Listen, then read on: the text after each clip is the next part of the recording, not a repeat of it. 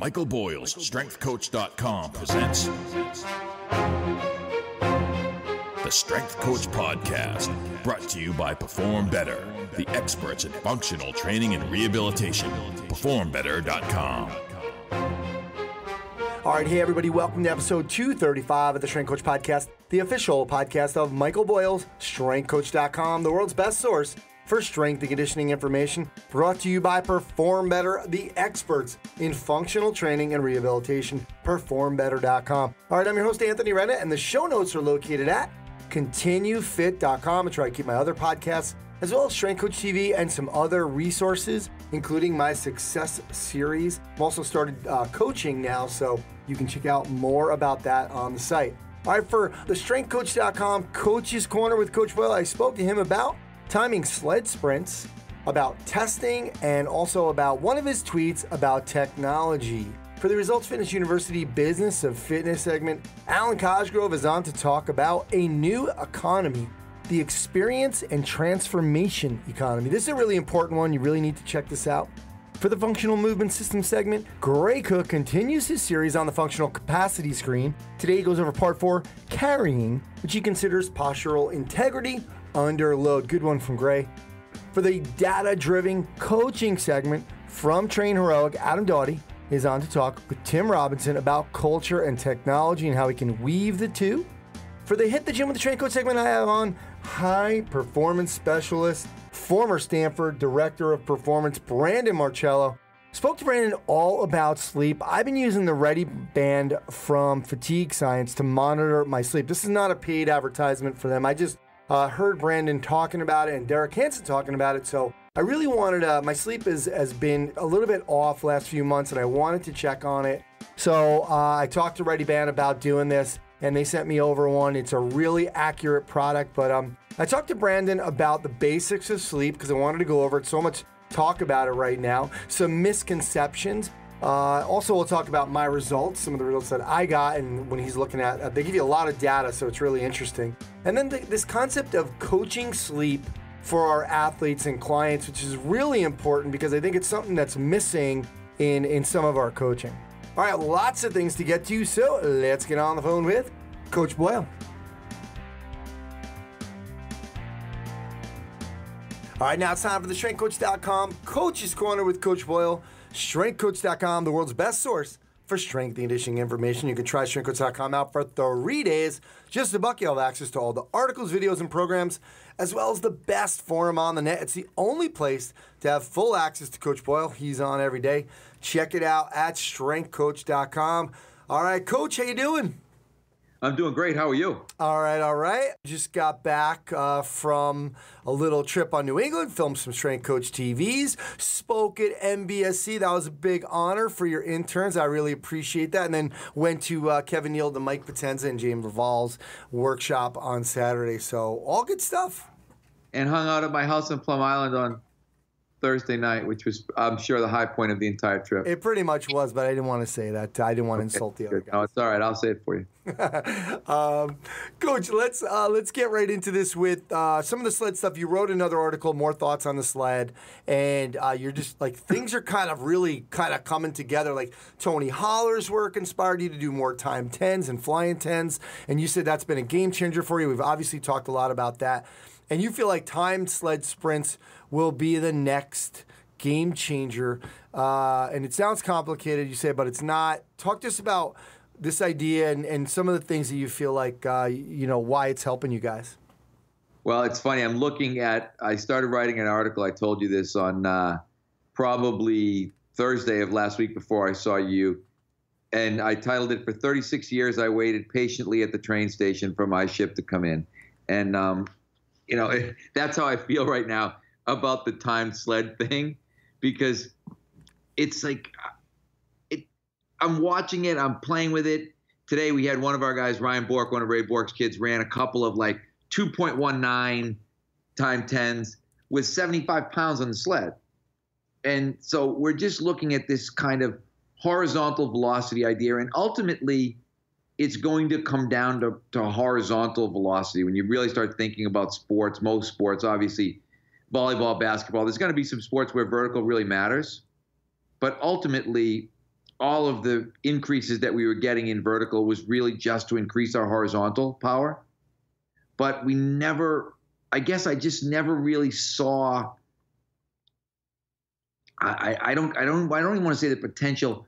I guess no one ever really said, hey, here's how you do it. And Cam Joss, I give Cam Joss all the credit in the world because he took J.B. Morin's work and Matt Cross's work and he made it digestible to the average person by kind of looking at the numbers that they were coming up with and then saying, hey, here's the deal, 2.2 to 2.5 for 10 yards. If guys can do that, that's the kind of load that you need. And that comes out to about 150% of your 10 times. So you can dial it in a little more specifically. Obviously, our slower people can be up a little bit closer to 2.5. Our faster people need to be down a little bit closer to 2.2. But it just gave you a really easy, like, hey, I can tell you what the right weight is. Just have somebody run 10 yards with the weight, time it, and you walk away with the right idea. So for us, and I guess I know there's people that listen to the podcast. I hate to say it before I write it sometimes, but I have almost looked at this and said, this is like horizontal Olympic lifting. It's another really, to me, as you said, game changer, really big piece of the puzzle where I look and think, oh yeah, this is a big missing piece. It's like doing a crossword and you get that one, or a jigsaw puzzle, and you get that one piece that helps you do the whole puzzle. I really feel that way between, as you said, between Tony's idea about just timing tens, getting more data and doing more real speed work, and then this idea of now taking that and translating some of that into the sled work. So yeah, absolutely. Now, there was a couple questions that some people had on that, and I just wanted to ask you about that too. Let's just clarify. You're still, because people always kind of be like, oh, Mike's just doing, time sleds now. That's it. You're still doing heavy sled work as well. We are. Actually, today it was funny. We did a complex of heavy sled, push, 10 steps, sled, sprint. And we still did heavy sled work for the first 6 weeks, really heavy sled pushes. We've actually put the heavy sled pushes into the lift as a strength exercise to really work on that horizontal strength component, because obviously I still do believe that strength is going to sort of precede and enhance power. So if we can develop that horizontal strength for people, then we're going to be able to develop more horizontal power. And horizontal power really, if we think about, okay, what is speed or what is acceleration? It's horizontal power. It's being able to put force into the ground that moves you forward. So yes, we're still doing all of those things. We're still Olympic lifting and we're still squatting. But it's one of those where you look and think, as I said, if you look at it like a big jigsaw puzzle, but you get one of the corners, you're like, oh, I got a corner. And now I can figure this out. That's how I feel right now between Tony's work and Cam, J.B. Morin, Matt Cross, those guys. Suddenly I feel like now, gee, maybe I had two corners before and I've got two more, and now I'm really going to be able to complete the puzzle. Somebody had asked about where do you see them fitting into your athletes' phases, and he said, I'm guessing you're still doing them with your throw, jump, sprint sequence too. Yes, it's still in that throw, jump, sprint sequence, or potentially as a complex contrast kind of thing within the lift. And usually I would say, it's funny, I would probably be looking at it right now and saying it's phase 3 if we started right in. If we have a longer period of time, which we did with our pro hockey guys this summer, we didn't start right in with time 10s. We did a couple weeks of lean, fall, run first to just kind of get our acceleration ladders actually is what we really used. And then we went to time 10s in weeks like 4, 5, 6. And then we went to fly 10s, 6, 7, 8. And now we're starting to move in a day of fly 10s and a day of sled sprint. So but I think we can slow cook this a little bit more over the summer because we're going to have way more than 12 weeks. And I think if I had only 12 weeks or 10 weeks, I'd probably start right in time and 10s in week 1 now. Okay, good stuff. Coach, you had a great quote today, but I want to challenge you on it. I hate to sound like an old guy, but sports tech seems to be about guys from places like MIT selling stuff to guys from places like Harvard and bypassing the middleman. And that is the coach who will use it. That's a great quote. I agree with it. But at the same time, I think some of this stuff, like the sled stuff, and that we need a Cam Joss sometimes to kind of, slap us in the back of the head to figure it out. But if we didn't have the technology, I think we're not advancing like we are. And maybe it's a good barrier for entry for some people we can use as a secret weapon to kind of have the Cam Josses, have the Devin McConnells, who has done an amazing job, in my opinion, of taking that stuff and dumbing it down for the rest of us. Just what are your thoughts on that?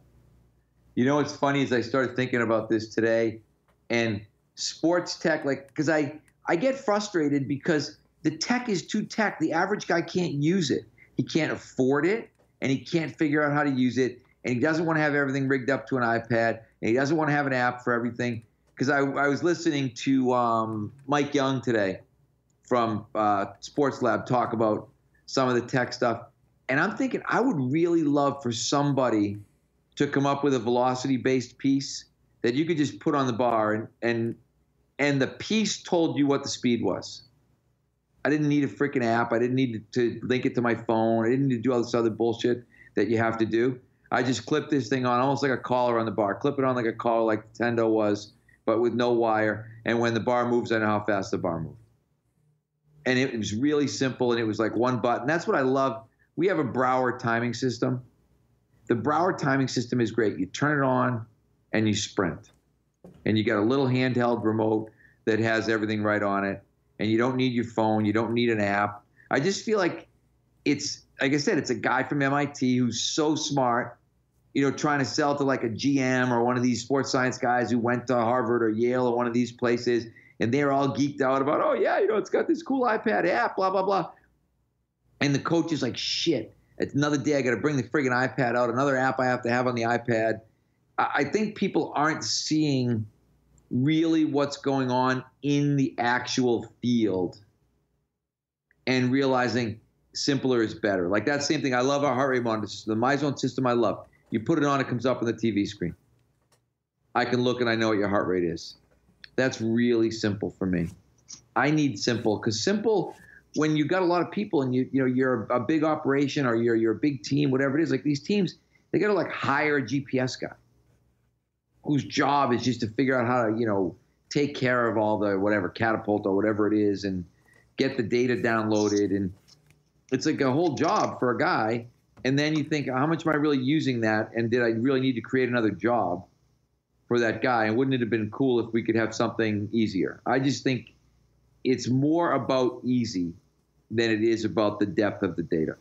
All right, so what you need to do is go to one of these tech companies, tell them to raise some money, and then you have like a contest with some of these MIT and Harvard guys, get them into MBSC for like a week, following you around, and you just say, no, here you go, this is what I need, and then have a contest, and then the winner basically, comes up with this product that you're going to sell with them and the tech company and that guy behind the guy. So probably very true, because this is what I love about Apple. I love the simplicity of Apple. I love the simplicity. You and I were talking about the first generation iPod with the wheel and all that stuff. And I remember getting an MP3 player and thinking, what the heck is an MP3? How do I get them on this thing? How do I use it? How do I hook it up? And then you get the iPod and it's like, bing, bing, bing. All the songs are on it. You know what I mean? Like, how do they make stuff so simple? They make stuff so simple because they really understand the need and the process. And that's why they kick everybody's ass. They kick everybody's ass in the tech world because they're not trying to show you how smart they are. They're trying to show you that we're so freaking smart that we can take an incredibly complex idea, make it hugely simple, and sell an absolute shitload of them. So that, to me, is what it's about. Yeah. I always thought it was kind of ironic that I don't know if it was Samsung or they always showed, like, the Apple line And then they were saying, there was older people in the line. And they were like, oh, yeah, see, those are older people, whatever. It was like, yeah, that's because they don't really understand the technology. And the iPhone is so easy to use. Like, you get the iPad, the iPhone, and the Mac, and it's all just integrated so easily and so smoothly that it's easy and anybody can understand it. So I agree with you 100% there. Yeah, no, exactly. And that I don't think you can find a better kind of company example than Apple. And it's no surprise when you look and think, okay, I mean, it's one of the most valuable stocks in the world because of their ability. And, you think about it's all old people, but who do you want adopting tech? Oh, how about all the old people with the money? They'd be a good group to go after. No, let's just go after kids who have no money. That'd be smart. You know what I mean? You look and they go, oh, well, the young, the millennials, the early adopters. It's like, that's great.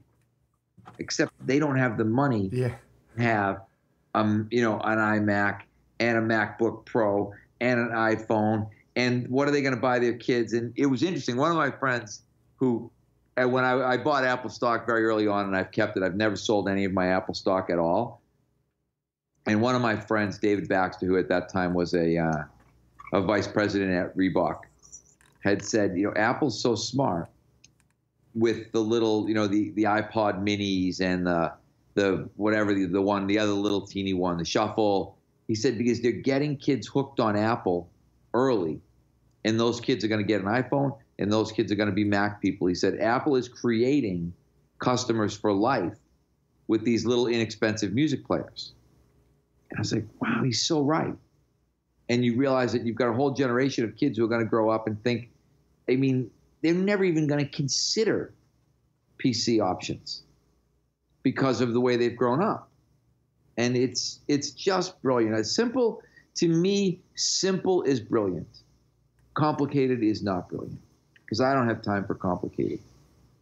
Absolutely. All right. Coach, there was somebody had asked you about your testing: speed, jumping power, agility, leg strength, upper body strength, conditioning. And so part of the theme was nothing with middle school and high school. And then, you told them what you did in the team settings. And you said, look, I don't believe it in the private setting. I think it's a reward for superior genetics and will discourage business in the private sector. But, what if we, did some testing without really talking to them about it, or just talking to them about it specifically and not making it like, oh, you're 17th or you're 15th or you're 3rd. Just from a perspective of, you said strength and conditioning is an opportunity to get better, but how do you know if you're getting better? Well, it's really funny. I can remember, and I probably, when I go back to this thread, I'll post Johnny Parker's quote. When I asked Johnny Parker years ago about testing with the Patriots, he said, Mike, we do test. He said, we test 16 times a year, and we get evaluated based on how we do on those tests. And I kind of laughed. I was like, okay, I get it. If you're winning games, you're passing the test. And so I think, particularly in the private world, kids will get better. And we've seen it. It's so obvious that they're better when they go play that other parents follow them to the facility. Other parents literally will look and be like, what the heck happened to Anthony? Last year, Anthony wasn't that good. He was on the 3rd line, and he wasn't very fast. And all of a sudden, he's faster, and he's on the 2nd line. And, my kid's got his 3rd line spot and looks slow as whale shit compared to him. And so, because I think what happens is strength and conditioning, and this is strength and conditioning, personal training, it's an intimidating environment. And this is why I firmly believe, and I've said this before, I think that one of the big failings of Velocity as a franchise was the huge emphasis on testing. We'll lower your kid's 40 time or your money back kind of thing. And so you've got a kid going into this environment, and I know you've heard me say this before, but when you go someplace and you're already nervous and your parents are already bringing you because you're not good at sports, they're not bringing you because you are usually, they're bringing you because you're not. And the first thing you go in, it's like, hey, your dad thinks you suck. And what we're going to do is evaluate it and establish that you really do suck. Then we're going to give him all the data that shows how much you suck so that he can be really mad at you on the ride home from this first experience with us here at our center. And boy, do I hope you tell your friends and come back. I don't see that as a good business model. I've never seen it. And I always laugh at everybody. We're the most successful for-profit strength and conditioning company probably in the world.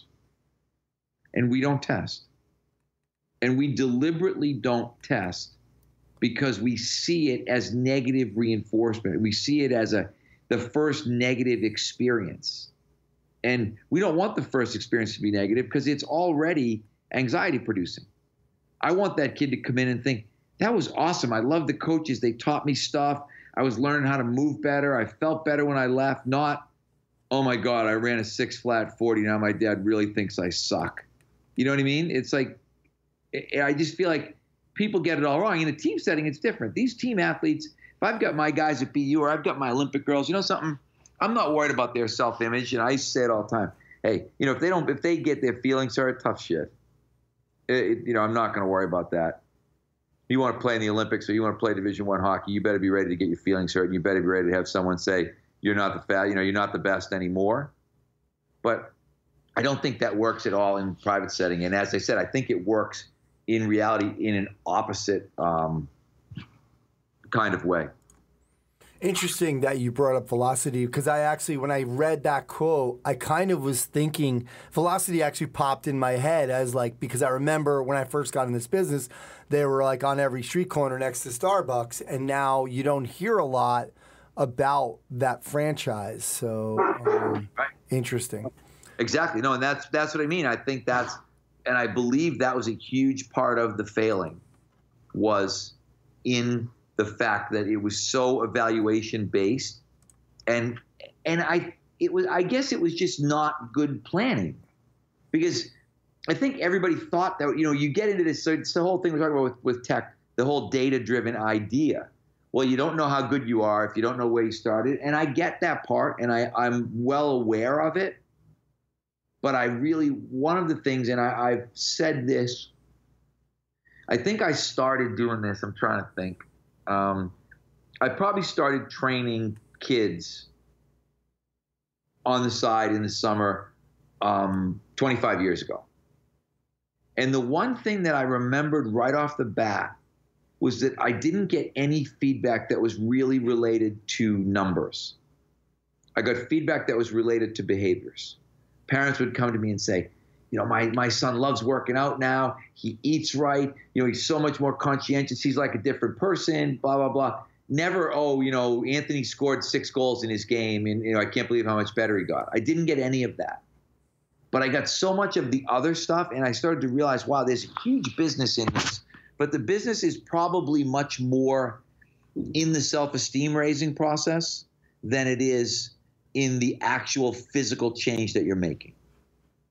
And I went with that. And I still believe it today.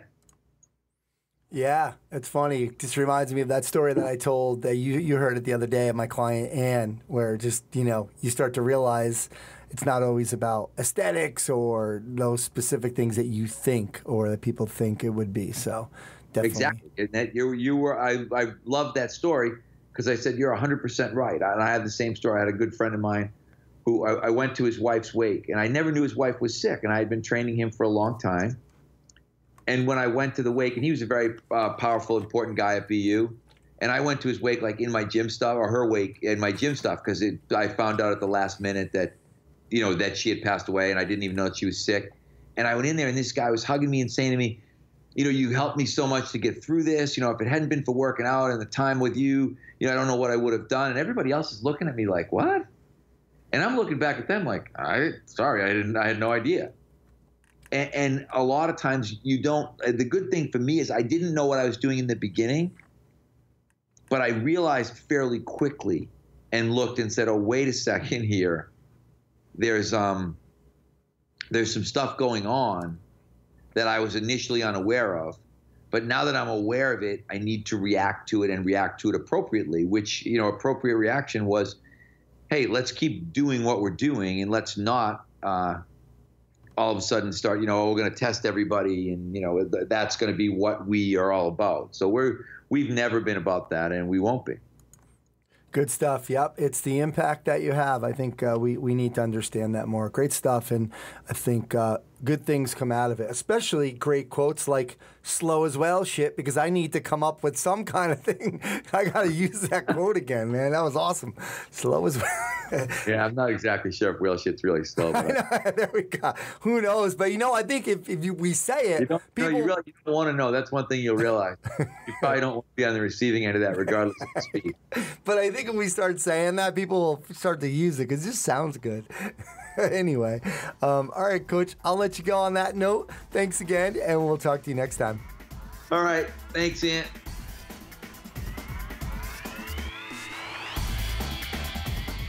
All right, right now at Perform Better, the huge summer sale. They do this every year, 40% off. So many items, sleds, dumbbells, kettlebells, foam rollers, you name it, it's on sale. All of their best items. That is going on sale, 40% off. Don't forget Chicago Perform Better Summit this weekend, July 27th to 29th, and then the Long Beach Summit on August 17th to 19th. You can check out performbetter.com for all their products and info on their educational seminars.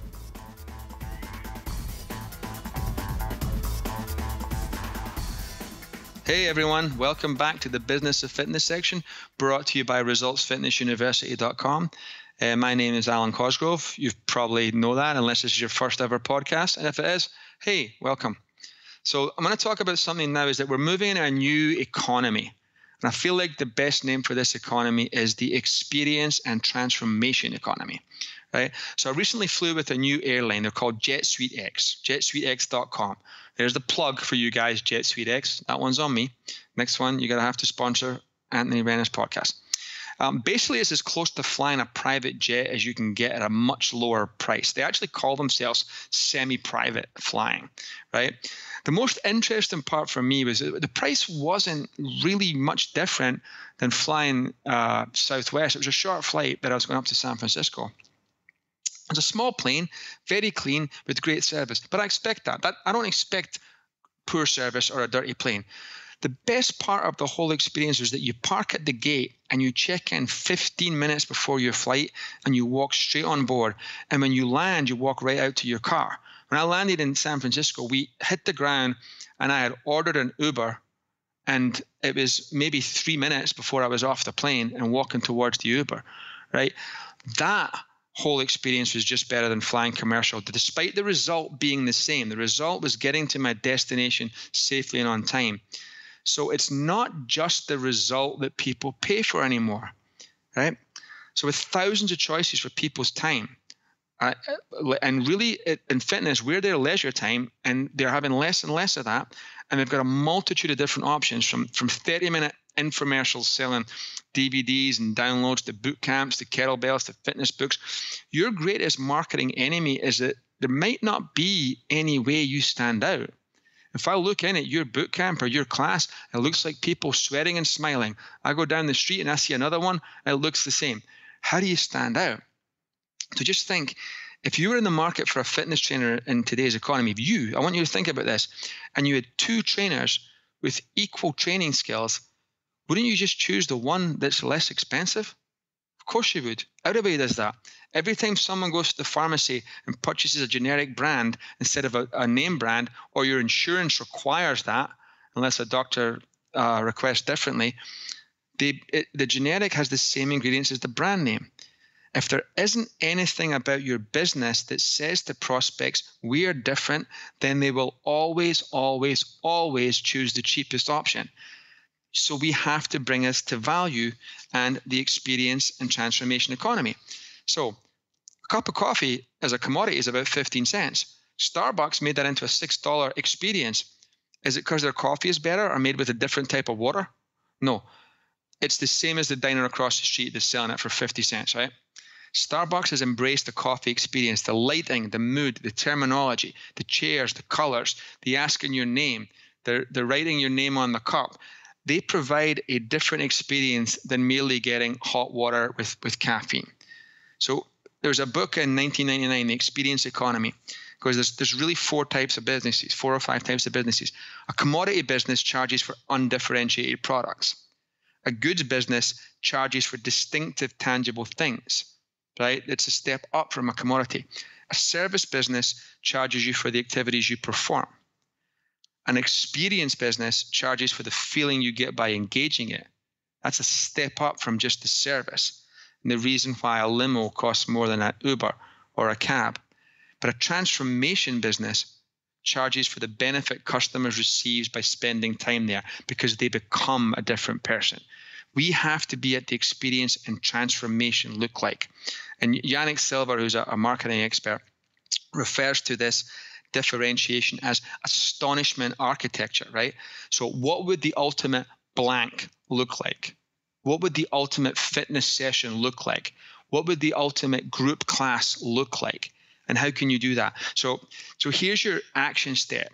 Make a list of businesses that have blown you away with the experience that they've provided. Like that Jet Suite X is one for mine. Virgin Atlantic if I'm flying to Scotland. The Palms in Las Vegas, the Hard Rock Hotel in San Diego. There's a bunch of it. Ones that have just went, this is awesome. This is different. I like this, right? And make your own list and determine why these businesses stood out and why they were so much better than the competition. So in our world, what would the ultimate fitness experience or gym or training studio look, feel, or be like? And here's why we need to change, because the marketplace is always trying to make things cheaper. I can tell you from a guy who sells information products through Perform Better, DVDs and education, that's trending towards zero because people are going to YouTube to get stuff for free and searching that. Unless there's something superly different or unique about you, they'll go for the cheapest option. Customer service is at an all-time low right now. And as a result, customer expectations are even lower. And we can only compete in three ways, right? Quality, customer service, and price, right? Quality and service right now are an all-time low, so price becomes a deciding factor. And why would you pay more? So what can you do today to reinvent your service and create the ultimate training experience? Think of what the prospect sees. Does your exercises look the same as the others? Do you dress the same? Does your workout sheet the same black text on an A4 piece of paper? Does your workout last the same length of time as everybody else? Does your warm-ups look like the same? When they try you out for 7 days, is it just a generic workout? Now, I know anyone listening to this can deliver better results than the competition, but that takes time. The client's initial experience, their feeling of that training session, their initial evaluation, that's instantaneous. So right now, I want you to list 5 skills you could focus on to upgrade your training ability. Are you multi-talented with tools? Do you know the TRX, kettlebells, the DVRT sandbags? Do you know all that stuff, right? Can you change your workout techniques to get the same results without having to resort to the same things? How's your communication skills? When's the last time you overhauled your training philosophy? What was the last book you read and implemented for the client? What was the last seminar you attended? And what did you implement when you were there, right? And here's a little test for you. Work out only as often as your average client does, using the same exercises, sets, and reps as if your identical twin were a client training twice a week. Then ask yourself if that experience is something that you'd pay top dollar for and look forward to using on a regular basis. And if the answer is yes, then maximize that and turn up to 11 like in Spinal Tap.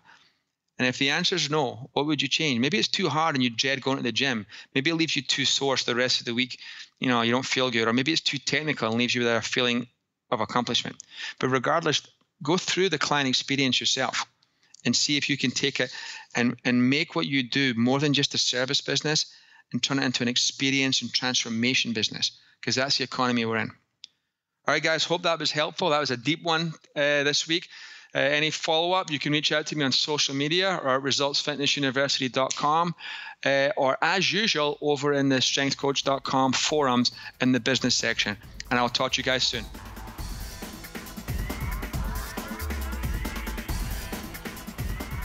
Hey, this is Adam. And this is Tim. Welcome to the TrainHeroic Data-Driven Coaching segment. Today, Tim, I'd actually like to talk about an experience I just had this past weekend.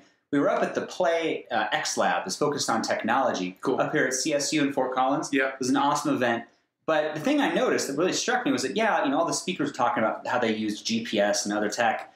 But the questions the attendees had really centered around like, hey, how do I build a better culture? Ooh, awesome. Which, really is it's the more important, fundamental thing. Sure. Which you don't have. If you don't have that, then you're trying to build like a castle on sand. Yeah. So briefly, I know you had experience, so talk to me about that for a minute. Yeah, so every time I enter the training environment or the practice environment, I set some simple guidelines for myself, and I call these guidelines DMC. It's destination, motivation, communication.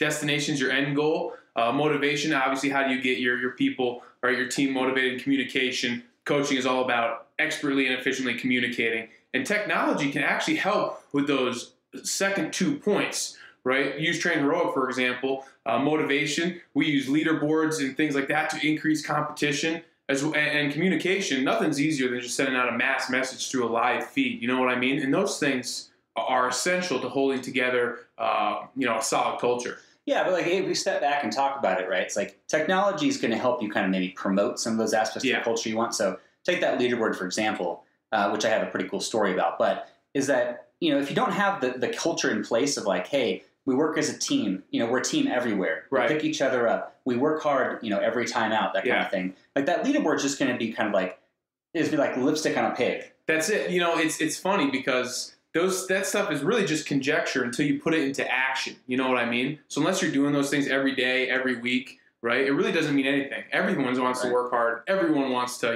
needs 100% effort, all those things. Right. I think the best thing that came out of that, I heard one of the speakers say in one of the breakout sessions was, somebody asked, hey, how to build a better culture? And he goes, well, what's your culture?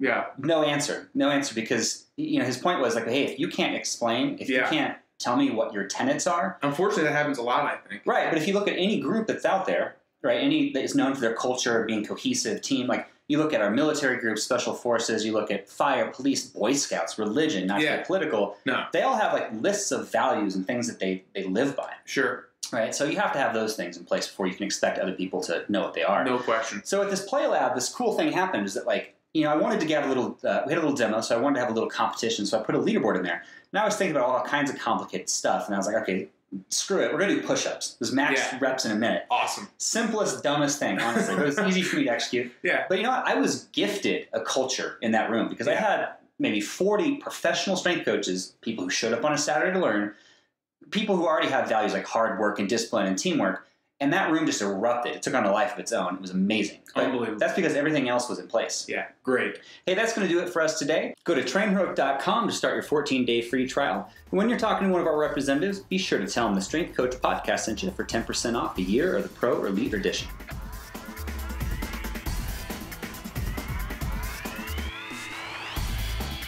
Well, we had run, jump, carry, and climb. And crawling and climbing sort of work off the same thing. If you can crawl, you can climb. Maybe not great, but you've got the same patterns down. So what's the next most important thing? Well, before a baby even starts leaning forward and running or jumping, they start picking up things. And as soon as they start picking those things up, they want to combine two activities. They want to grab something, but then they want to change their body's location as well as the location of the object. So babies start carrying stuff. Now, if you're big into lifting, you could say, well, they got to lift it if they're going to carry it. But are they lifting max loads or sub-max loads? They're lifting sub-max loads and carrying them for longer distances. Babies will engage a heavy object, but they're not entertained by that object. They're entertained by things they can pick up and manipulate and carry. And when we take on a little bit extra weight, a baby's already at a disadvantage because they're top heavy. Their center of mass is a little bit higher. So when a baby carries something, there's a huge asymmetrical or offset load, or if anything, just a perturbation to their center of mass over their base of support.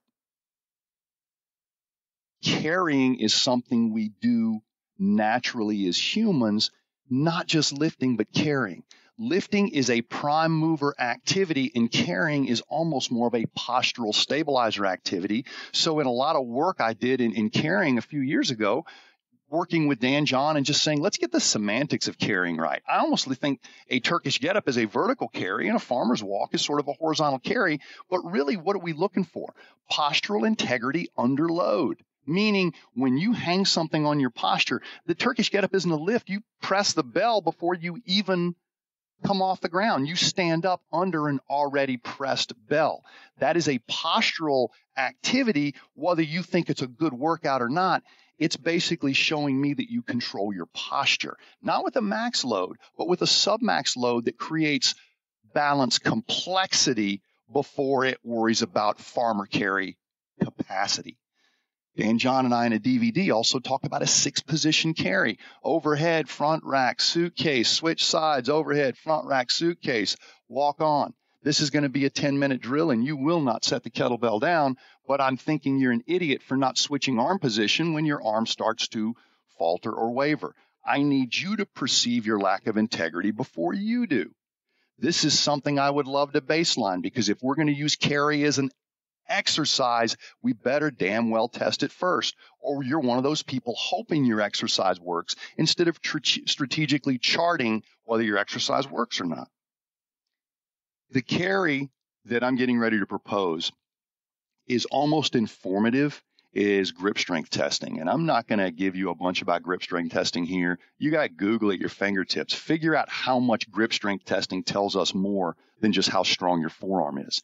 It actually imparts the integrity of everything from your spine to your fingertips, because if there's any disharmony from your nerve roots coming out of your neck all the way down to your fingertips, whether it's tendonitis in the elbow, supraspinatus tendonitis, poor scapular stability, nerve root compression, your body will downregulate your grip to keep you from grabbing something that you used to be strong enough to handle but currently have no business touching, right? Your subconscious brain, when you're in compromise, when you're in pain, when you're inflamed, and when you're injured, is smarter than your conscious brain that's just trying to finish a set that doesn't mean shit to anybody. So most of what I get to deal with in physical therapy is inhibition. And I will not call it strength, and I will not call the farmer's carry strength, because that word has been almost bastardized. However, if you've been on a strength training program for 6 months and you cannot complete the carry test that I'm getting ready to tell you about, I think I'm within my right to question the strength training program you've been on. It's either too specific or ineffective. We've arrived at a farmer's carry that you do at 75% of your body weight. Before you think about doing it to your 75-year-old client, I think grip strength will give us all we need there and set a baseline for whether you're strengthening somebody or not. Not by a specific set of lifts, because if you are using the deadlift as a test and then you practice the deadlift, you're practicing the test. I don't know if this person's getting authentically strong in a bunch of directions or just specifically strong in the isolated lift you're teaching them. But in Western culture, we are absolutely stupid for practicing a test. Set a test that demonstrates an authentic base and don't practice it. That way, if you're doing something that's generating better capacity in the system, simply measure it with your thin slice. We've got specific distances and times we like to see you carry, and you can be under the cut, right at the cut, or over the cut, and it will inform you if that's your weakest link in carrying. Postural integrity under control is the base of all strength. Next, we're going to talk a little bit about power.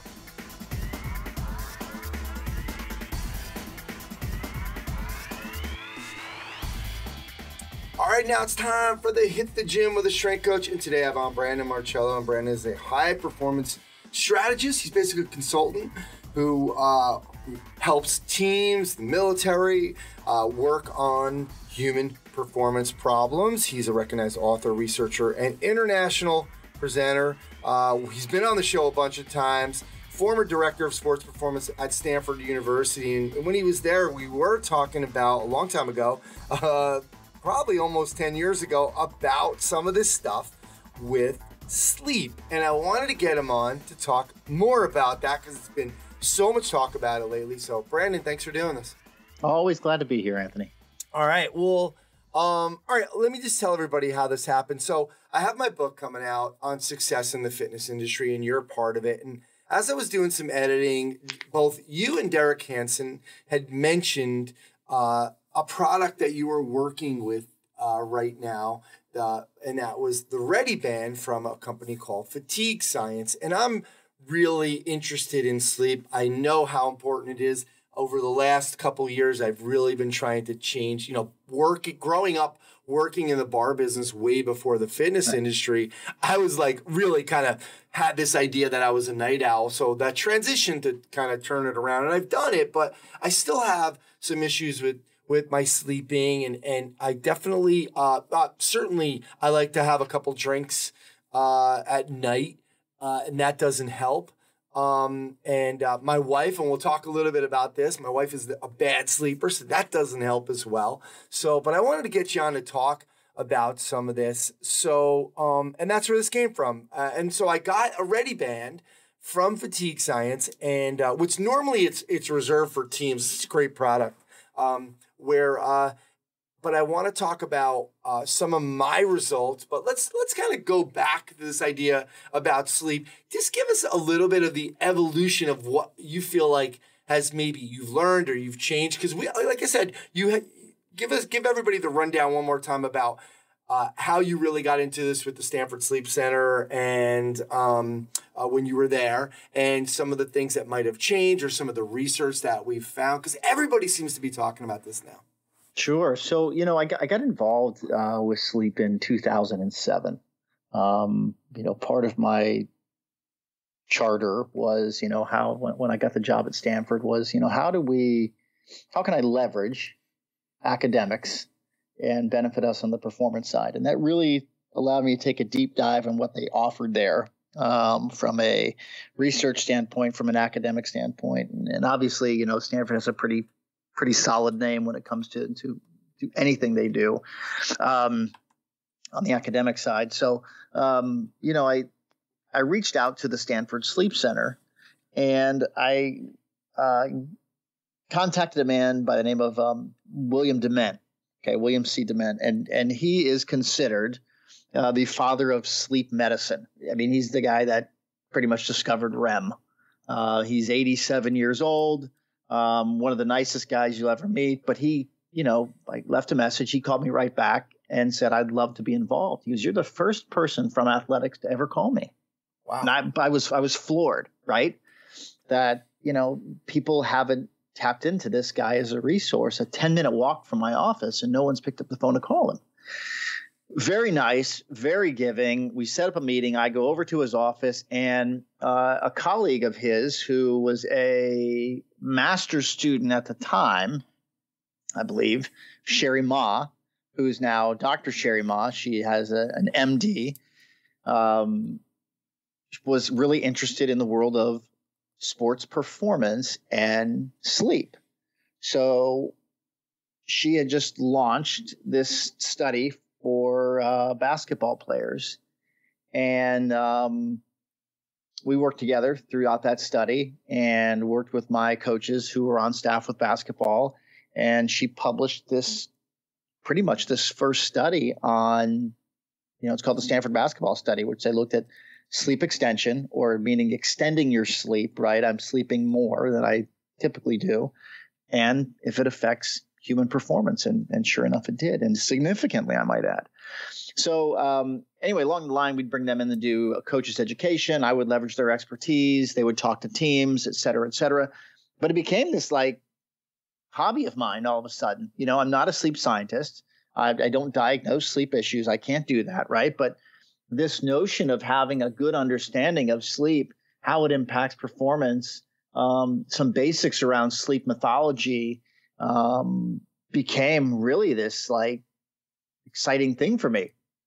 So I dove into it, and that got into vetting sleep technologies and then having discussions with other people, and really exploring this area of sleep and human performance, but from a standpoint of a strength coach, right? A sports performance coach, not a medical professional. So being able to kind of parse out the information and say, what is it that we really should know and need to know? And what is it that we don't need to know? So when I spoke, or I am speaking at Perform Better this year, it's I don't talk about sleep architecture or, here's what this cycle of sleep does, or this sleep cycle does, or here's when this one takes place, because I don't think that's anything what we really need to know in our profession, right? So that's kind of how it came about, and has really become this pet project of mine, and I've really enjoyed it, and I've learned tons. So what do we need to know in terms of, because ever since I can remember as a kid, even I heard, okay, 8 hours of sleep. So it's not like anything new, and it's kind of like a slap in the back of the head moment where it's okay, we need more sleep to play better. Of course, why would we even need to think about that? That doesn't even need to be said, I would think, right? But we don't seem to follow through with it. So what is it, like you said, that we need to know as strength coaches? Well, I think one thing we need to know is that first thing, you have to coach sleep. And that's my number one takeaway in my presentation is you have to coach sleep. Love that. You don't have to diagnose sleep issues, right? But you have to coach it. You have to make sure that these athletes that you're working with or fitness or your clients, right? If you're a fitness person or a personal trainer, whatever it might be, that they put sleep at the very top of the list. You know, you're in a role where you're trying to make physical changes. I'm trying to either decrease body composition, decrease body fat, improve lean body mass. I'm trying to improve strength. I'm trying to improve power. I'm trying to improve capacity, mobility, flexibility, whatever it might be. Some instances I might need to decrease mobility, right? But all of these things are going to be much harder to accomplish if the individual whom with you're working does not have a base of solid sleep. So, in other words, if you focus on sleep with these individuals, odds are that your program is going to show greater benefits in a shorter amount of time. And that's fantastic for you. Do you think, and this is a loaded question, and I don't want, if I had a gun to your head and I said, all right, you can only coach one thing, sleep or nutrition? Oh, simple, sleep. Wow. And this is a funny thing, and I talk about this in my presentation, right? But my PhD is in nutrition. Mm-hmm. So it's like you have a guy who studied nutrition, but he doesn't put it first, right? There is a huge sleep nutrition interaction. And one of the things that I talk about is the fact that if you are sleep deprived, you actually alter your carbohydrate metabolism. So your metabolism does not metabolize carbohydrates to the level that it normally does when you're well rested. So it's become inefficient, which is why people who are sleep deprived tend to crave carbohydrates. What types of carbohydrates do they crave? Typically junk food, because those are the ones that typically absorb faster and can get in the bloodstream quicker. Those are also likely the unhealthier ones as well, right? So, we talk about optimizing nutrition, but if that's built on a platform of non-optimal sleep, suboptimal sleep, then it's going to be a lot harder. Now you can do it, but it's just going to be a lot harder.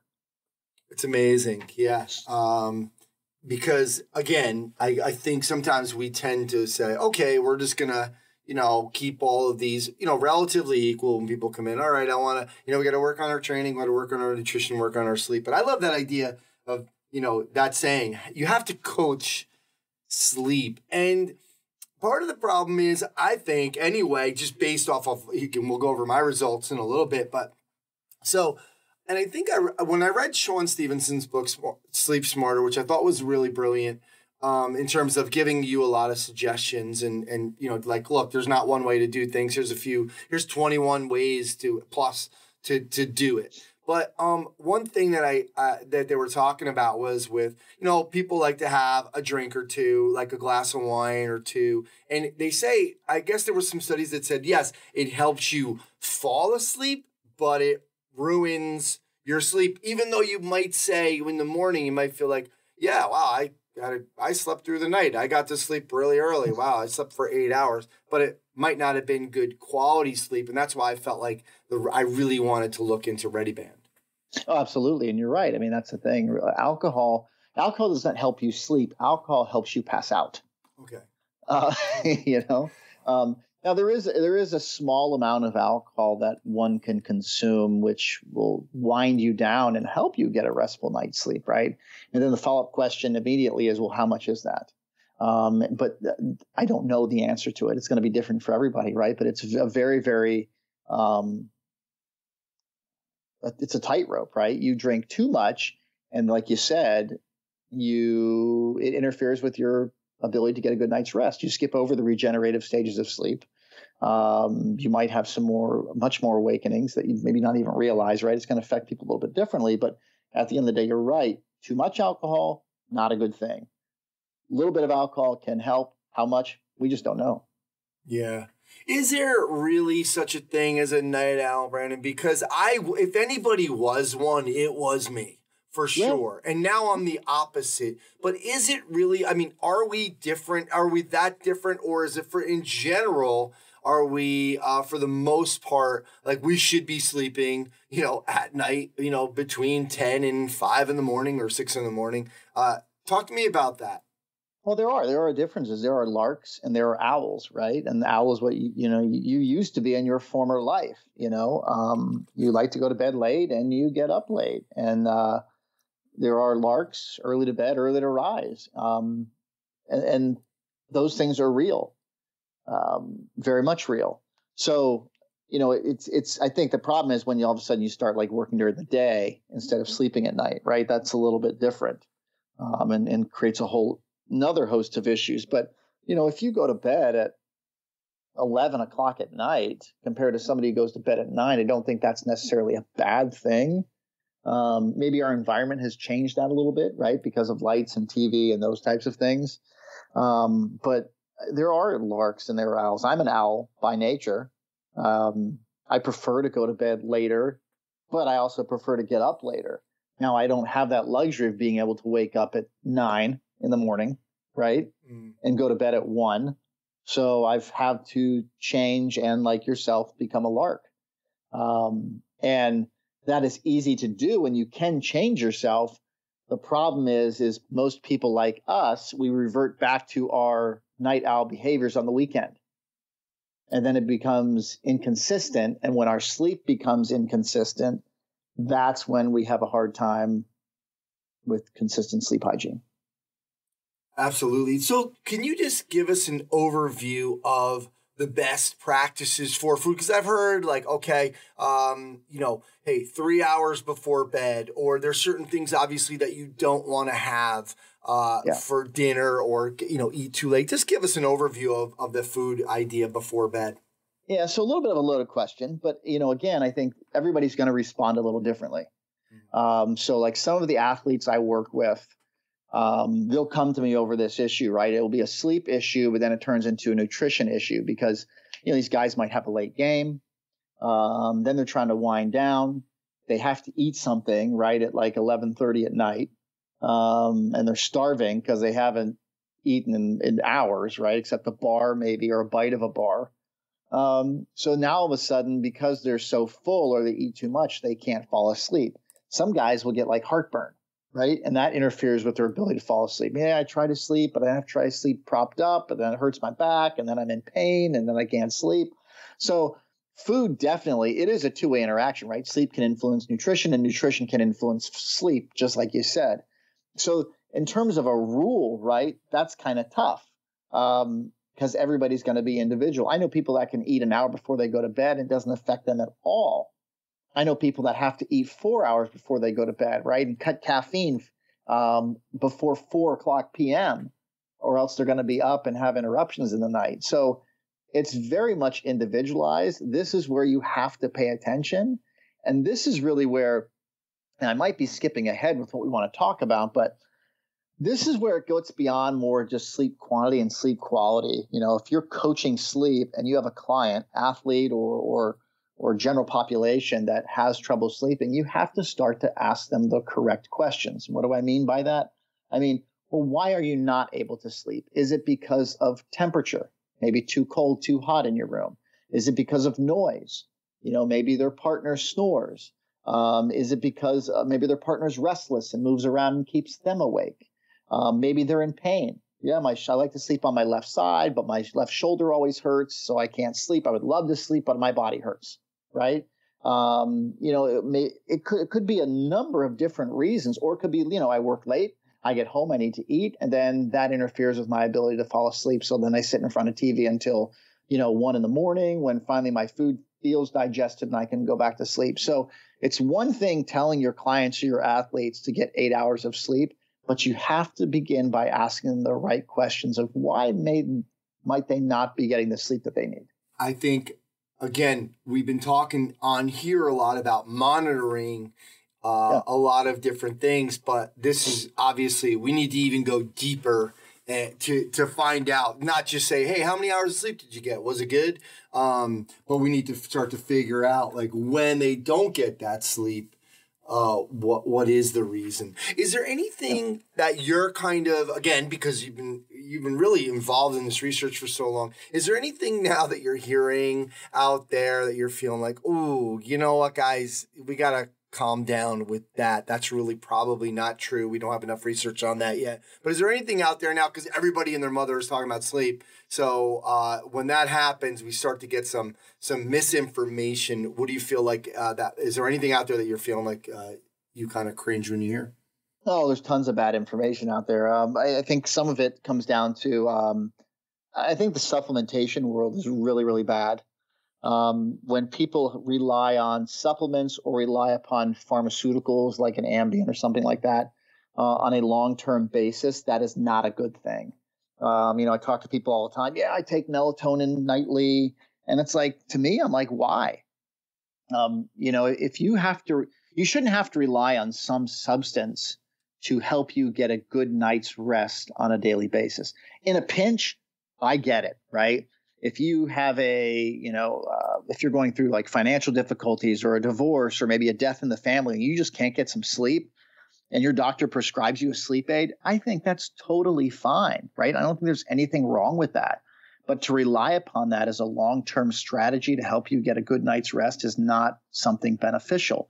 There's something else going on there, right? There's some other sleep hygiene issue, or there's maybe a underlying medical issue. I don't know the answer, but if you find yourself that you need to rely upon some sort of, you don't have a diagnosed condition, or you just are taking melatonin or whatever it is, right?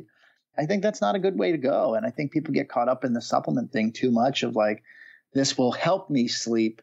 It's a magic pill which will get me better sleep, rather than, am I doing everything to optimize my world so I am in a better position to get a good night's rest, right? Mm-hmm. It's like this, right? There's no magic pill for dental health, right? What do? It's called dental hygiene. You brush your teeth twice a day. You spend a certain amount of time brushing all of your teeth every day, right? We don't just randomly choose, today I'm just going to brush my bottom teeth, right? Maybe tomorrow I'll do my top, right? So we don't do that. And there's no quick fix. There's not a supplement. There's not a pill that allows me to maintain good dental health without maintaining proper dental hygiene. And the same thing with sleep. There's sleep hygiene. Am I getting consistent hygiene of sleep? So like I consistently brush my teeth every day. Do I get a consistent bedtime and wake time, right? And I know it's not always possible. I get that sometimes schedules and other commitments and children and things get in the way. But for the most part, am I getting good quality? So I brush my teeth with good quality, or to just kind of go through haphazardly, right? Do I sleep with good quality, or do I not get good quality? And then again, it's all on a consistent basis. So it's the amount of time I sleep, and then it's the consistency and the quality. It's all three of those which lead to improved performance. And not just, on the sports field, right? But in life. Yeah, absolutely. I mean, I'm not playing any sports. So right now, and I know how much work can be affected when I'm not in a good place from the night before, for sure. So let me ask you this. I've been telling people, along the lines, Craig Ballantyne has his little 10-3-2-1-0 idea where 10 hours before you're supposed to go to bed, don't have any caffeine, obviously stays in your body much longer than we think. 3 hours before, don't eat it. Try not to eat anything or have any alcohol if you can.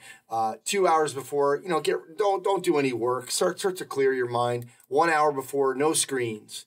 And so with the screen piece, I kind of give everybody a break. I say, listen, I know you're going to check your phone or you're probably going to watch TV. So, I try to get everybody to wear the blue blocker glasses. Are they really effective? Yes, they are. And I think the glasses are the best route to go, because everybody gets caught up in the screens and tied up with, okay, I'm gonna download this app that makes my computer screen change color. I'm gonna turn on my night shift on my iPhone. And blue light, right, is a wavelength of light. and it's at its highest peak during daylight.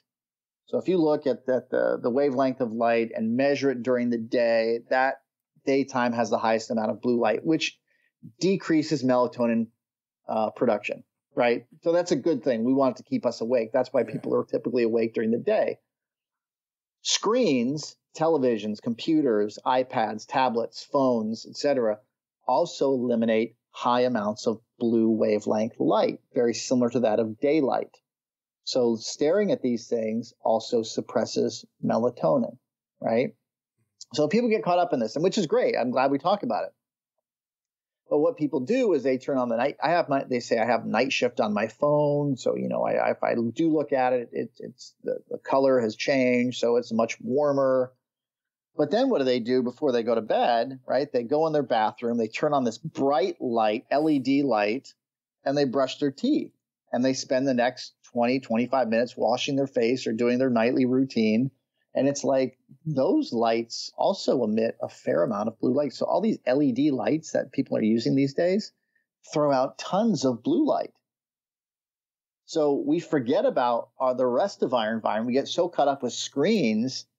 But yet if somebody goes in their kitchen and starts preparing lunches and those things for the next day without screens, but there's bright LED lights are pounding down on them, it doesn't make a difference. So in short, wearing those blue blocker glasses would help immensely because then it's blocking out that light for them.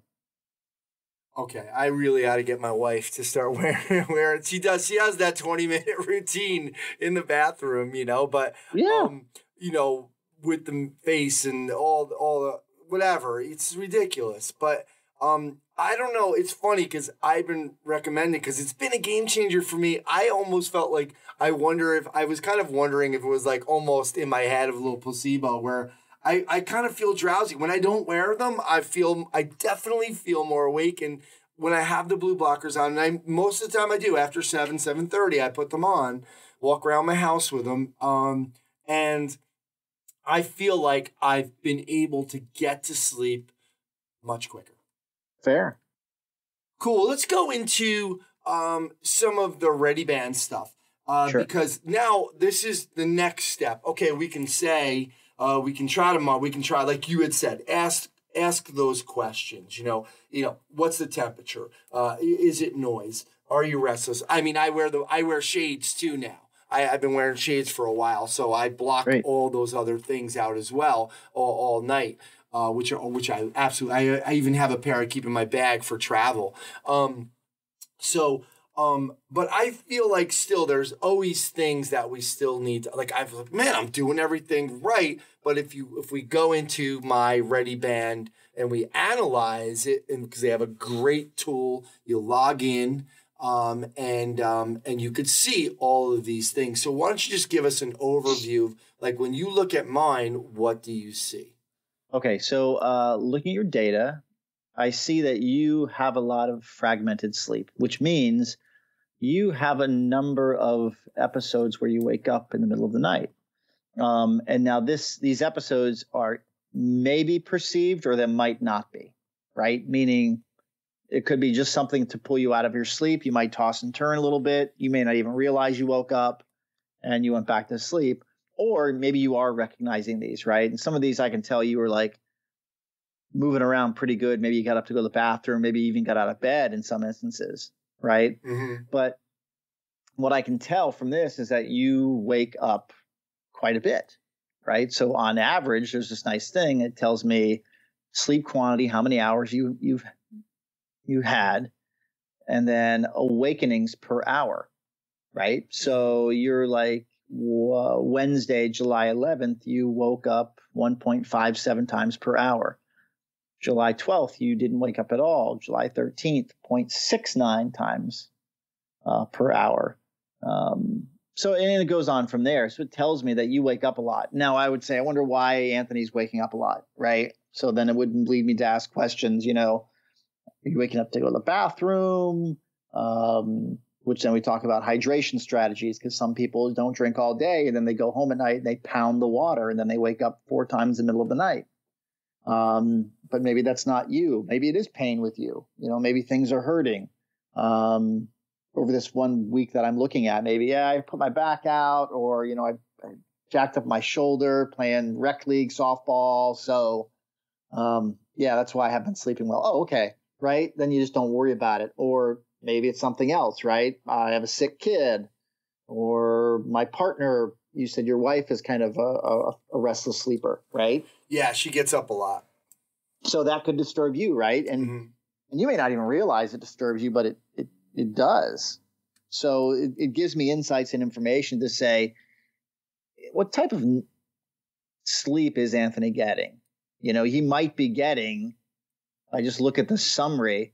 Oh, okay, he gets, he got 7.3 and he got 8.6 and 6.5. So on average, he's averaging a good number of sleep. Great. We'll leave it at that. But in actuality, when I look at the detail, you wake up a good bit of times.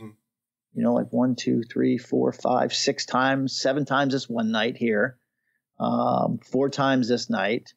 1, 2, 3, 4, 5, 6, 7, 10 times this night, right? Which is a lot. Yep. So, that would, if that went on long term, I would, I'd say maybe you need to go see somebody, right? But unless you know why. I mean, again, there are certain points that if you looked, I think, again, I do like to have a glass or 2 of wine. Maybe that's part of it. I've always, and what I've noticed is once I started with the Readiband, you're a little more conscious, right? You're like, oh shit, now I'm getting monitored. I want to try to really, work on this, trying to get to bed a little bit earlier or whatever. And what I did notice though is I have been, as much as I'm waking up, because I've always been a restless sleeper. I've always been someone to like knock the sheets off. I literally, like, my sheets will come off. My wife will be like, what did you do last night? But I haven't been doing that.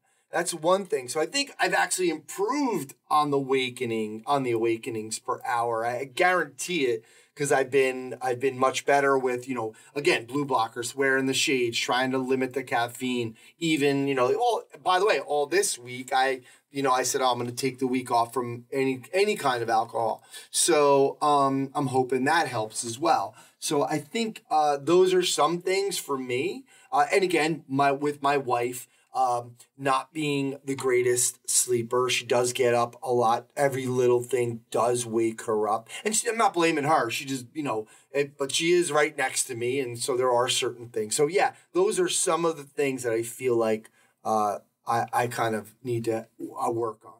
Yeah, and that's something we'll also do is, we'll have to take a look at the partner's sleep sometime, and ask them those questions. It's too hot in here. Okay, well, let's just fix that. And all of a sudden that fixes it and everybody sleeps like a charm, right? Sometimes it's not that easy, but sometimes it is that easy. Sometimes it could be a noise issue, right? So maybe, like a white noise machine or something might help. So there are some strategies that you can put into place that may help your partner and then in turn can help you. Yeah, absolutely. We did have the noise one for a while, and it was working well, and then it did break. I guess we're using it too much. We're looking to try to think about a little bit more with like maybe a couple of the plants or like some kind of an ionizer or deionizer, ionizer. What are your thoughts on the plant and the air purifiers? Well, I have an air purifier in my room, and then I've also used plants. Now, if you use plants, you got to be particular, right? So if you're looking at plants, you want to get what's called like a variegated snake plant, or sometimes it's called mother-in-law's tongue. And if you look at it, you'll know why. But the reason why that one is so important to have in your bedroom is that releases oxygen at night as opposed during the day, like other plants. So you have to be very particular what type of plant you choose. Okay. So if it's a bedroom and it's at nighttime, you want a variegated snake plant. Nice. I like the mother-in-law tongue. Mother-in-law's tongue. Yeah, that's what it's called. Yeah. And then the air purifier is also, decent as well. Again, but that's part of it, right? That doesn't solve noise. Yep. It doesn't solve temperature. It doesn't solve light. So, all those things are also need to be addressed as well. Absolutely. And making sure your environment is optimized to get you a good night's rest. And yeah. I'm looking at my data. wake after sleep onset is 40 minutes. Yeah. What does that mean? So yeah, your wake after sleep onset is averaging 40 minutes. So that means that after you fall asleep, 40 minutes later, on average, you have an awakening period for some reason, right? And that could be an alcohol issue. It could be, something else. It could be maybe that's when your wife starts flopping around, right? It's interesting with some people, you can actually see if they're really diligent with their bedtime. They go to bed the same time every night. Sometimes you'll see very similar awakenings across the board. And you can tie it into like a train that's near their house and blows the horn and wakes them up, like a construction zone, or a neighbor that leaves their house at a certain time in the morning or whatever. So it's really interesting. But in your case, you don't go to bed the same time every night. You bounce anywhere between like 9:45-ish and like 12:30, right? So you're all over the place with your time that you go to bed, which is something I would want you to maybe start to change a little bit. But yeah, so your time is all over the place where you wake up, but you do have a lot of instances where you wake up. I mean, 20 minutes, 15 minutes, 40 minutes, 48 minutes, 95 minutes. So you're all over the place, but you typically do not stay asleep for a very long period of time. Okay, that's all with that. And then what is now there's another sleep onset. What exactly is that saying? That's when you fall asleep. Oh, it takes me 22 minutes on average to fall asleep? No, that's the time of day. Oh, okay. So there is a sleep latency, which tells you how much it takes you to fall asleep. So if you go to your detail page, and then like say Saturday, May 5th, and you hover over that eye, it tells you that latency was 28 minutes. It took you 28 minutes to fall asleep. Okay. Yeah. So time in bed was 9 hours. You had 2 awakenings. So. Yeah. So the latency, is that something, when you look at that, what's going to be a red flag for you? Oh, if people can fall asleep within like a couple of minutes, that's a problem. Really? It means they have just a ton. They're just tired, okay. Right? They have a lot of sleep debt. Yep. Okay, let's talk about sleep debt really quick because I'm a napper, so it doesn't always show up. Right around 3 o'clock. Yeah, I am a big napper. Sometimes it's just 20 minutes in the morning, and sometimes it's 2 naps. I got to get rid of my Yogi Bo in the office because I just jump on. I see it and I say, hey, you know what? I'm going to go visit my Yogi Bo. But talk to us about this idea about, catching up on some sleep. So, sleep debt is something which accumulates over a period of time. And you can pay it back, but it does take time and it takes patience, right? You can't just do that in one night. And that's what really a lot of these studies that Sherry Ma and Dr. Dement looked at were what happens if you pay back this sleep debt. So, if we extend your sleep to where you can get 10 plus hours a night for multiple weeks, then that's when we see the performance improvements happen. So same thing with us as human beings, right? We need to pay back our sleep debt. And that's by getting more sleep, by extending our sleep. And you can also pay some of it back by taking naps. Now, something which should be said about naps is that taking a nap, getting 4 hours of sleep and then taking a 4-hour nap is not the same as getting 8 hours of solid sleep. Right? It's not the same thing. So we can't confuse and say, yeah, I get 4 hours of sleep, but then I take, I take 2 2-hour naps or 3 or 4, 1-hour naps. It's not the same. Right. But naps are great. If you have ability to take a little cat nap in the middle of the day, maybe feel refreshed. I think that's a fantastic thing. So naps are a good thing. The only time I don't recommend naps is if it interferes with your ability to get a good night's rest. So if you take a nap like at 7 at night, and then you wake up like at 8, and then all of a sudden you try to go to bed at 9:30 or 10 and you can't sleep, that's a problem. Yeah. So your short little cat naps in the middle of the day, I think, are fine, and I think are great. Is there anything though we should like give us best practices with naps then as well? Best practice isn't always realistic. I would say the 20-25 minute nap is ideal. People sometimes say, if I'm taking a nap, like when you're in college, I'm not taking a 25-minute nap. I'm going to take a 2-hour power nap, right? So that's not always realistic in that world. And some people can't take naps at all. But ideally, that 20, 25-minute quick refresher nap is fantastic. Sherry Ma told me about this thing called a nappuccino, which is really cool, right? Caffeine takes about 15 minutes to kick in. So if you take some caffeine, you lie down for 20 minutes, then you wake up, you have the benefits of that 20-minute refresher nap, and the caffeine is kicked in, so you don't have any of that like residual grogginess or sleep inertia. So you're really primed and ready to go. Awesome. Yeah, the nappuccino, you were the first one that I heard talk about that. That was years ago. Yeah. Interesting. It was. It's so funny because everybody loves to hear, like when I say that the nappuccino, like they just cannot believe, like, come on, that's awesome. They want to try it. Totally. Just now, one thing I'm looking at your data, and this is a really cool thing about what the Fatigue Science Readiband gives you, is it gives you an effectiveness score. Mm-hmm. So if I look at your effectiveness score, like you have one right now and it's constantly moving throughout the day. And the effectiveness score really is an indication of your attention and reaction time.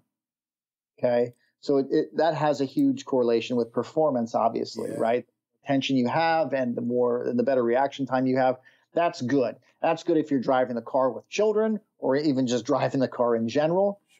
That's great from a performance standpoint, like at the plate, like a baseball player in reaction time. It doesn't matter what you're doing in terms of attention and reaction time. This is essential. So when I look at the percentage of time you spend in each, now remember the scale is 0 to 100, 54% of the time you spend between 90 and 100, which is great. 41% of the time you spend between 80 and 90. Right. So what does this mean? It means that, when you get around 90, your reaction time is slowed by 5%. If you drop below, around 80, your reaction time is slowed by 18%. If you drop below 80, now your reaction time is slowed by 34%, which is equivalent to 0.05% blood alcohol concentration. It's amazing. Right. And these things aren't just guessing. This algorithm is backed by 20 years of Department of Defense research. So it's not like some of these other sleep companies that are kind of like, building the plane while they're flying it, right? This is like legitimate 20 years, multi-million-dollar project to focus on effectiveness, sleep, reaction time, predictive modeling, and these types of stuff. So this is like, it's quality, right? It's 94% accurate. Which is pretty damn good. So this is interesting for me to look at from your standpoint to see, where do you spend most of your time? And so you're pretty good here, right? So that kind of gives me a little bit of solace, right? But there are days where you certainly spend between 80 and 90 where, I would like to see you spend more time in between 90 and 100, but it's not awful. Yep. I'm working on it. Yeah. Cool. Let's finish up two things. So actually, give me a couple of books. I know you've recommended some in the past, but if somebody wanted to go deeper with some of this stuff, I know there was one on naps that you had said, but what are a couple of books that you really highly recommend for I still recommend Take a Nap, Change Your Life. That's a fantastic book.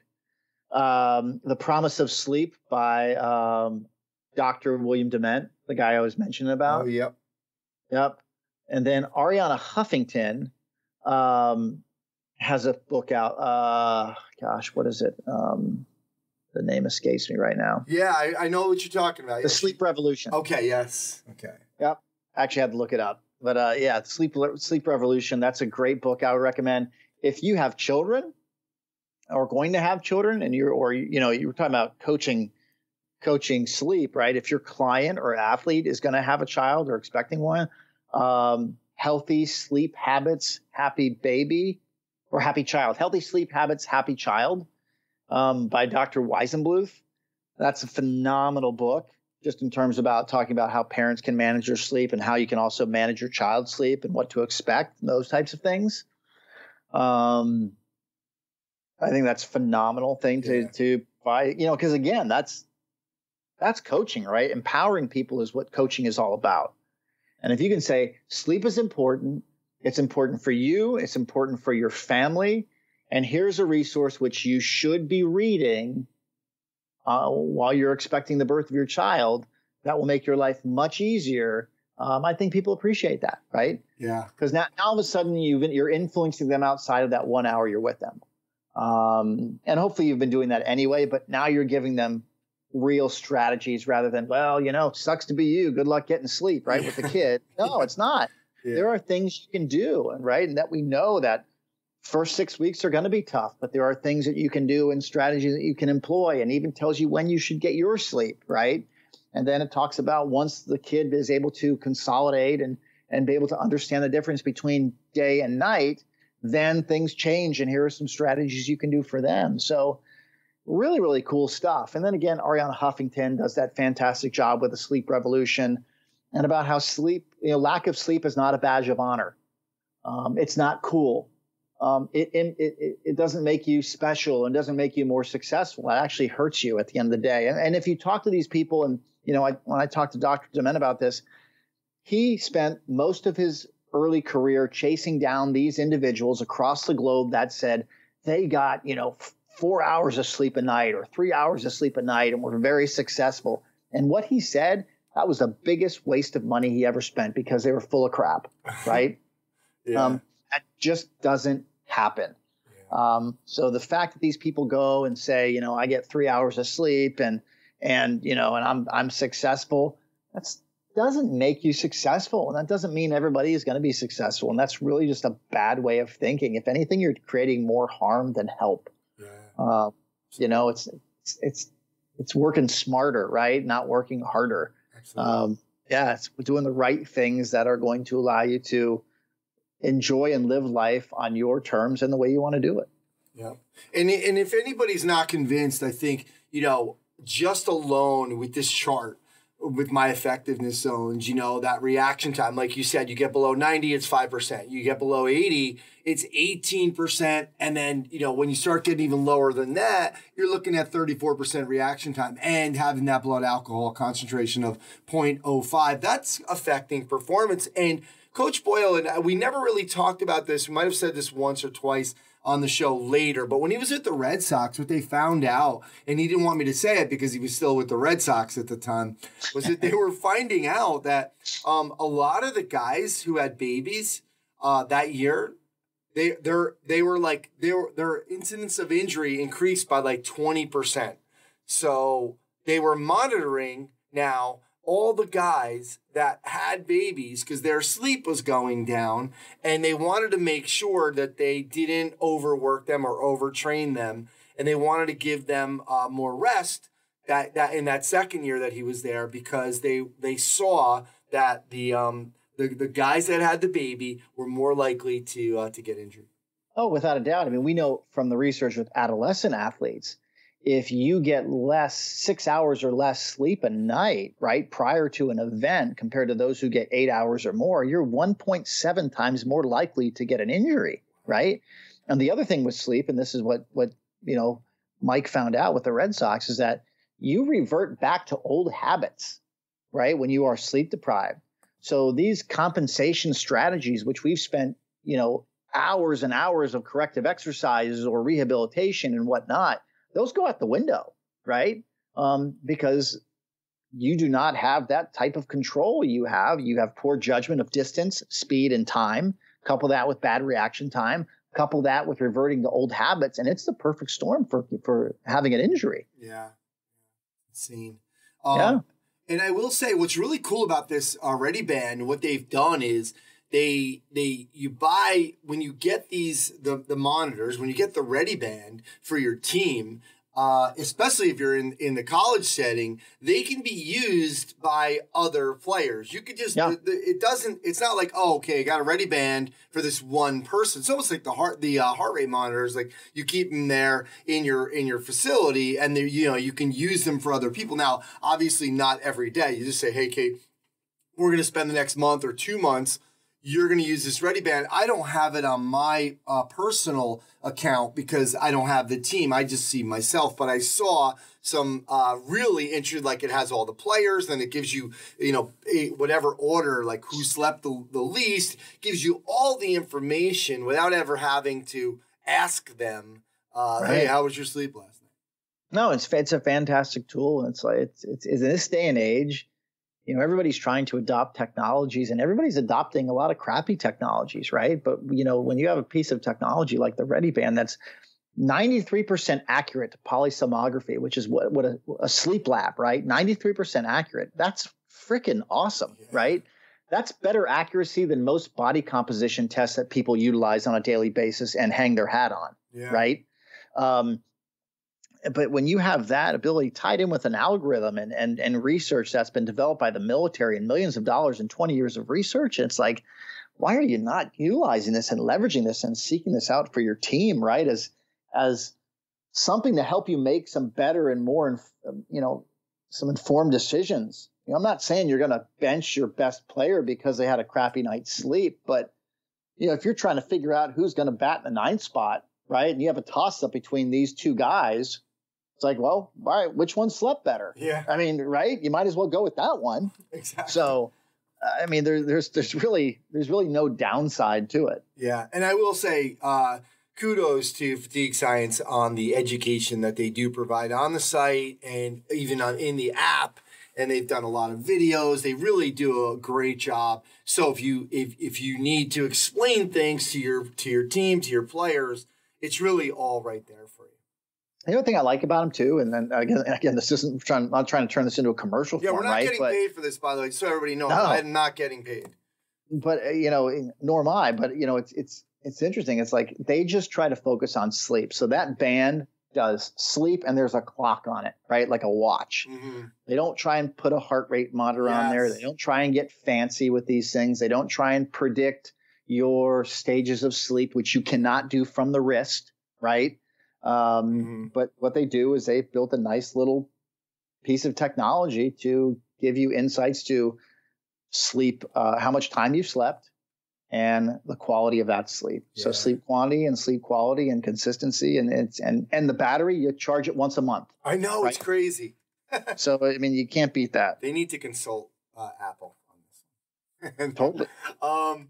So besides, and again, I think every coach should really think about getting this program, especially in the college setting, because you can reuse them, and you have so many different teams, and the next year you got new guys coming in. So besides using the Readiband, I'm going to give you 1 minute to kind of give this, because again, I love this idea. You got to coach sleep. Give our strength coaches, give them best practices to kind of coach sleep. Well, I think the first thing you have to do is you have to make people aware that sleep is important. And I think a lot of coaches are doing this today, right? First thing you do is you fill out like a training monitor, which says, how did you sleep last night? How many hours did you get? So that tells your client or your athlete that, yes, okay, sleep is important. I'm starting to ask it. But that only gives you a little bit or a small piece of the picture. Now you have to take it a step further, and you have to start educating your clients and your athletes on this as well, and start kind of overcoming some of this poor education and putting quality education in front of them. Talk to them about sleep, how it can impact performance, the good and the bad, because everything comes with a consequence, right? Sometimes they're good and sometimes they're bad. And sleep, getting good amounts of sleep, paying back that sleep debt has an amazing upside from performance, from a standpoint of skill, from a standpoint of mood, anxiety, sprint speeds, reaction time, glycogen replenishment. I mean, there is the worst thing about getting a good night's sleep is you feel better in the morning, right? That's the very worst thing, the biggest downside you have, right? So again, I think that's the important thing is coaching sleep, putting it as a priority, holding your athletes and your clients accountable, and then helping them with answers, right? Because that's the biggest thing. If they're not getting quality sleep, you have to give them a direction. And that's why you have to build a network, and you have to have quality people to send them to. So if they are having issues, they say, man, I think I'm waking up gasping. That's not my world. I'm not a sleep physician. So I'd say you need to go see your primary care, or you need to go see a sleep doctor, or go see your athletic trainer, or go see whomever on your medical staff to get this taken care of, because that's not my world, but you need to get that taken care of. Very cool. All right. Yeah.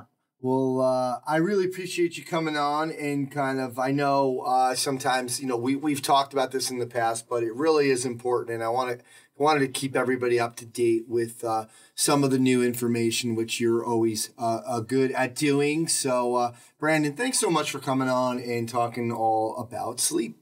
Always a pleasure. Thanks for having me. And remember, I'll be talking about sleep at Perform Better in Long Beach. All right. Yep. That's coming up in August. Yeah. All right. So good stuff. All right. Everybody get out there, and he's going to talk more about that. All right, that's going to do it for episode 235 of the Strength Coach Podcast. Special thanks to Chris Parrier and the folks over at Perform Better. Right now, huge summer sale, 40% off. So many items, sleds, dumbbells, kettlebells, foam rollers, so many of their best items. Don't forget the summits are here July 27th to the 29th in Chicago. That's this weekend coming up. And then Long Beach on August 17th to 19th. You can check them out at performbetter.com for all their products and info on their educational seminars. Thanks to Coach Boyle and Brandon Marcello for sharing their insights and philosophies into the world of strength and conditioning, performance enhancement, and sleep. Thanks to Adam Dawdy, Tim Robinson, and TrainHeroic. Head over to TrainHeroic.com. Start your free 14-day trial. Let them know I sent you, and you'll save 10% off your first year of TrainHeroic Pro Edition. I am using TrainHeroic. It's really good, believe me. Alwyn Cosgrove for the Results Fitness University Business of Fitness segment. Check them out at resultsfitnessuniversity.com. Great cook, Functional Movement Systems. Check them out at functionalmovement.com. And of course, remember, you can try Strength Coach. Check them out. 3 days, just $1. Cancel whenever you want. If you stay on after the third day, you get charged either monthly or yearly, whichever plan you pick. You'll have access to all the articles, videos, and programs, as well as the best forum on the net. It's the only place to have full access to Coach Boyle. He's on every day. To access that offer, go to strengthcoach.com. Click the Join Now button to get started on your trial. My name's Anthony Renna. Go to continuefit.com. Sign up for the Success Series, 5 audio interviews on success in the fitness business.